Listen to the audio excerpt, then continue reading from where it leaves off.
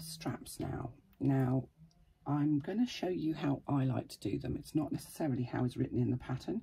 How is written in the pattern is absolutely fine. My problem with that is that I find it quite difficult sometimes to match up two pieces that are perfectly cut, So I've kind of do it, it's a cheat way if you like. Now I've cut two of the strap pieces, and then I have a scrap piece of faux leather that's just a little bit bigger than I need. These are actually longer than I need them to be as well. These are about 16 inches, so they are a wee bit longer than they need to be. And that's all fine. In fact, one's a lot longer than it needs to be. So I've cut two, and I've used my little template that's within the pattern to shape one end. You only need to shape one end of these two. I've added, this is quite a, although it's quite a thick faux leather, it's a chieftain faux leather, it's still got a bit of flexibility to it. So I've added a little bit of Decoville light to the back of each of these. That just gives the strap a little bit more structure. And what I'm going to do is I'm going to take my Fabri-Tac glue, or any glue will do, or even a glue stick would work. You sort of Pritt stick, or you know, the sort of stuff that you use for school, Elmer's, any glue really. Just popping a little bit on the back of both of them, so I might as well do this one while I'm at it. Looks like my glue needs thinning out a little bit, it's a bit cloggy. You just need a little bit, just enough to stop it from jigging about when you stick it all together.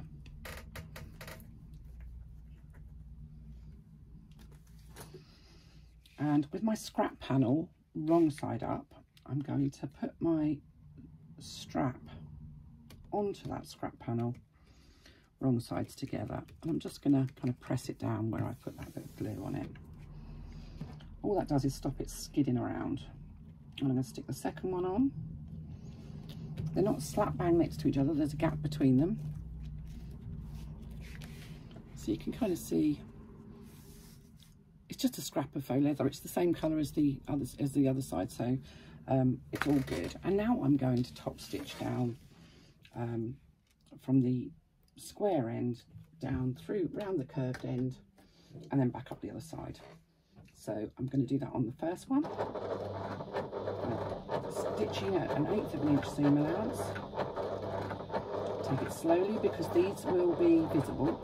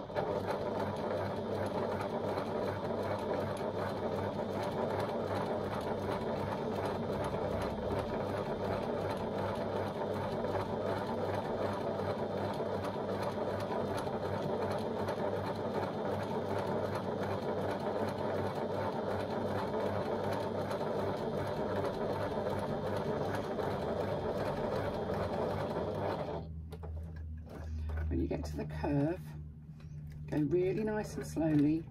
I find it's easier to just hand crank around there, simply because it's very easy to shoot straight off of it.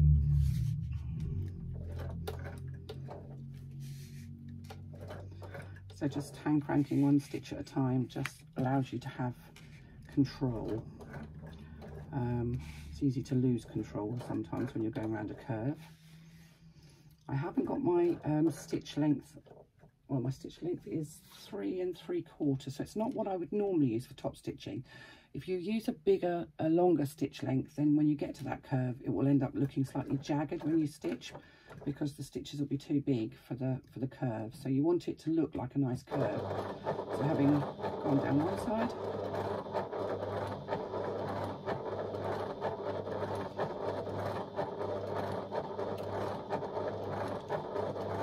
I'm going to come back down the other side. Again, still using that 1/8 of an inch seam allowance.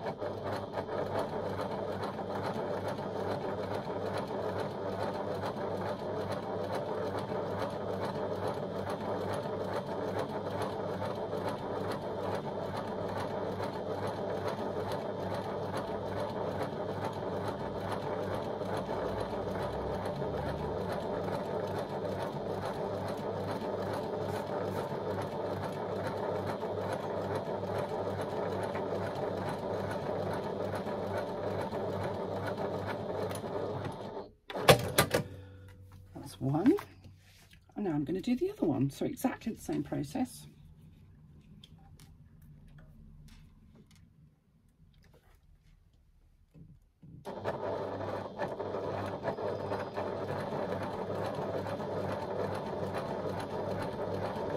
All the way down one side.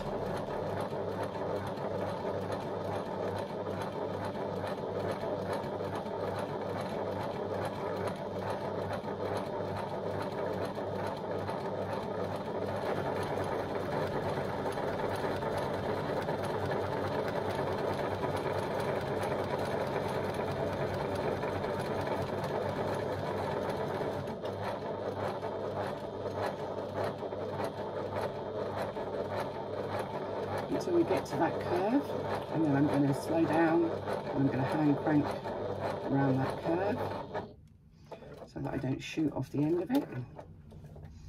This is normally I wouldn't hand crank around a curve because I know I know how to get my own machine to do one stitch at a time.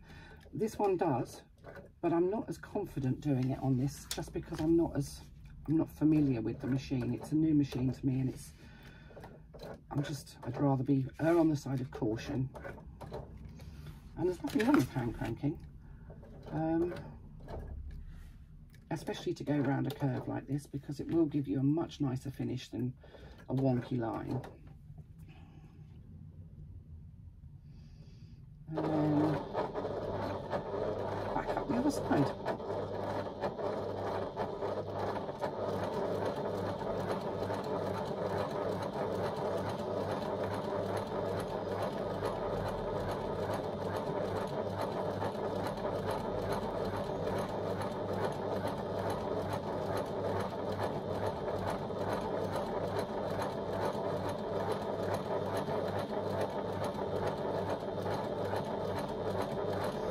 On top stitching, I try and keep a nice even tempo, so I'm not going too quickly. It's just kind of rhythmic. I find that my top stitching is poorer if I do that sort of stop start judder judder judder thing.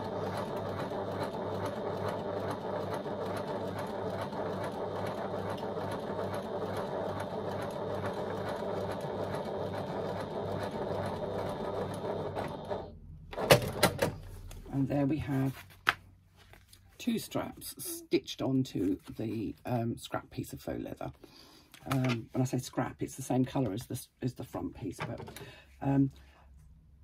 now you can either use your rotary cutter or your scissors to trim away all the faux leather from the scrap piece, which will leave you with 2 very beautiful straps. Whichever you feel more in control of. If you feel more in control of a rotary cutter, then use a rotary cutter.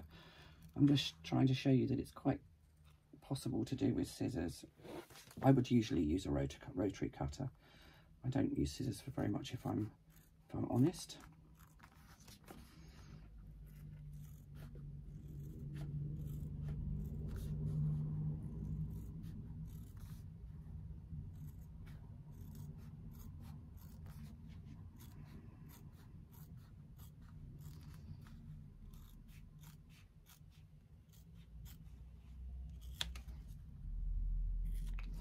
That's one strap.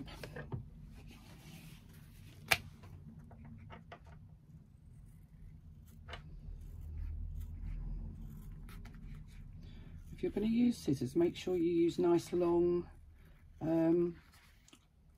cuts rather than sort of little tiny scissory cuts. You want a nice long cut, and keep your scissors, the blade of your scissors, right up to the very edge of the strap that you've stitched on.